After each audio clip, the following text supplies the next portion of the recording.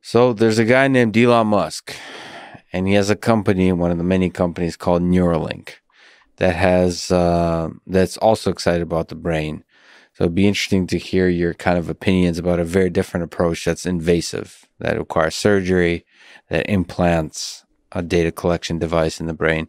How do you think about the difference between Kernel and Neuralink in the approaches of getting that stream of brain data?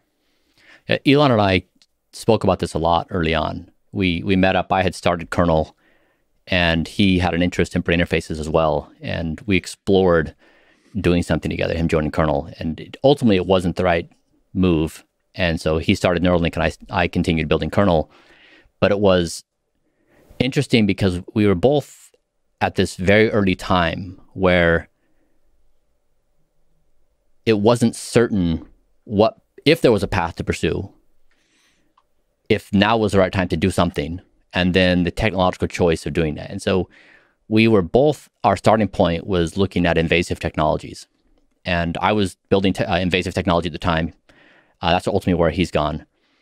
A little less than a year after Elon and I were engaged, I shifted Kernel to do non-invasive.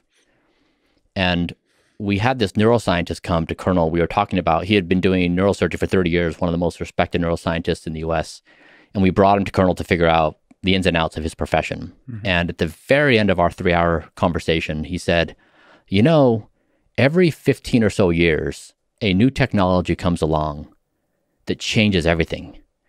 He said, it's probably already here. You just can't see it yet. And my jaw dropped. I thought, because I had spoken to Bob Greenberg, who had built Second Sight first on the optical nerve, and then he did an array on the optical cortex. And then I also became friendly with NeuroPace, who does the implants for seizure detection and remediation. And I saw in their eyes what it was like to take something through an implantable device through for a 15-year run. They initially thought it 7 years, and it ended up being 15 years, and they thought it'd be 100 million. It was 300, 400 million. And I really didn't want to build invasive technology.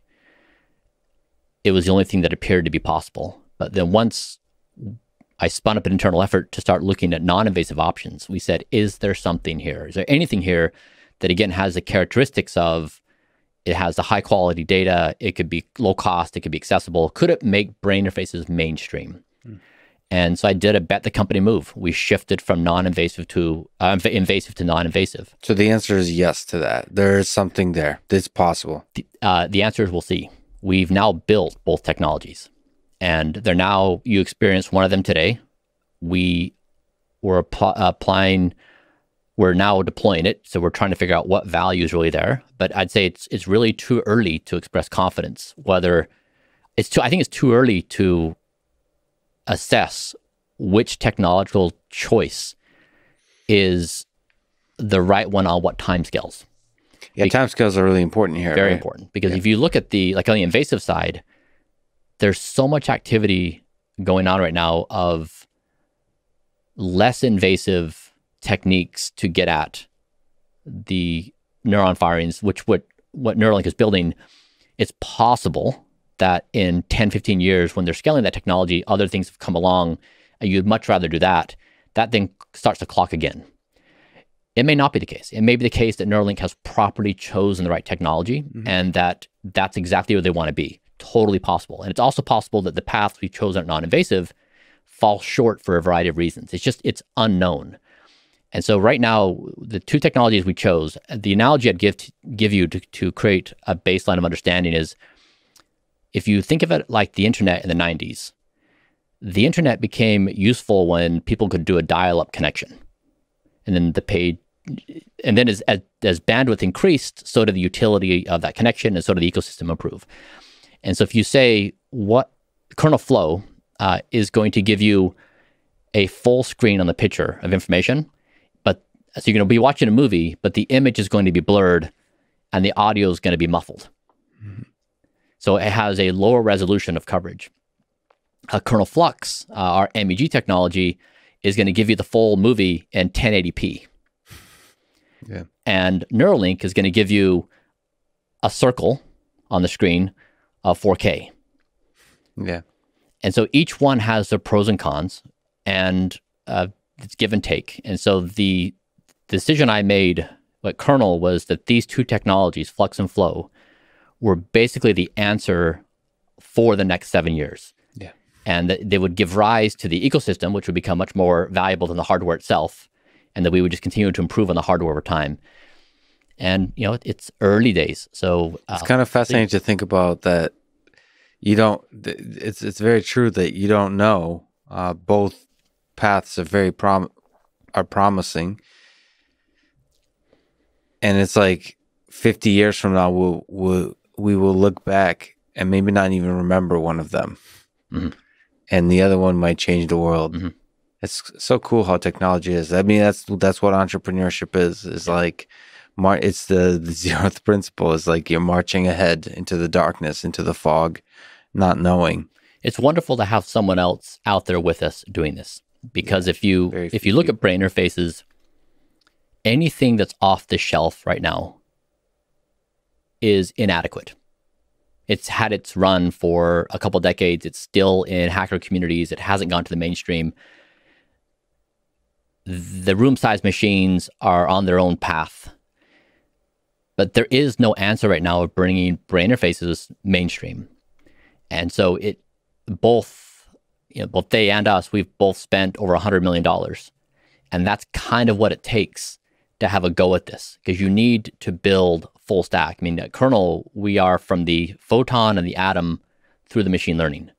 We have just under 100 people. I think it's something like 36, 37 PhDs in these specialties, in these areas that there's only a few people in the world who have these abilities. Mm-hmm. And that's what it takes to build next generation, to make an attempt at breaking into brain interfaces. And so we'll see over the next couple of years whether it's the right time or whether we were both too early, or whether something else comes along in 7 to 10 years, which is the right thing that brings it mainstream. So do you see Elon as a kind of competitor or a fellow traveler along the path of uncertainty, or both? It's a fellow traveler. It's like at the beginning of the internet, is how many companies are going to be invited to this new ecosystem? Like an endless number. Because if you think that the hardware just starts the process. And so back to your initial example, if you take the Fitbit, for example, you say, okay, now I can get measurements on the body.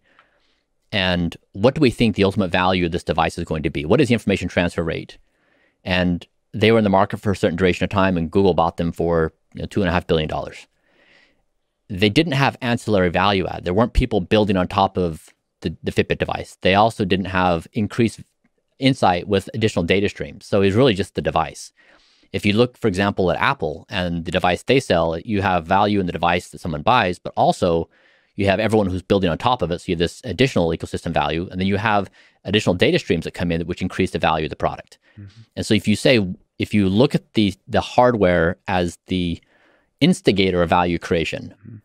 Over time, what we've built may constitute 5 or 10% of the value of the overall ecosystem. And that's what we really care about. What we're trying to do is kickstart the mainstream adoption of quantifying the brain.